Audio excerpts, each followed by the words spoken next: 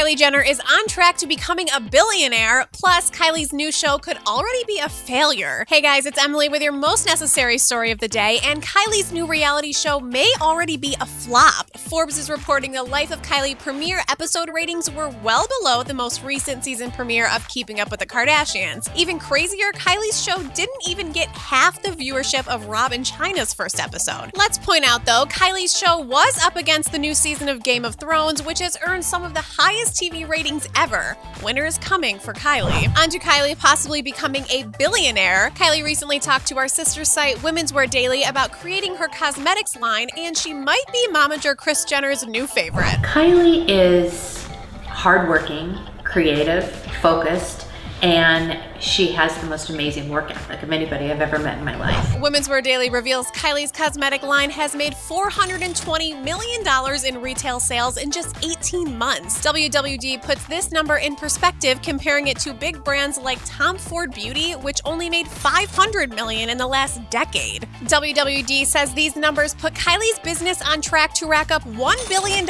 in just 5 years. We have Kylie's exclusive first reaction to this incredible news. Bitch!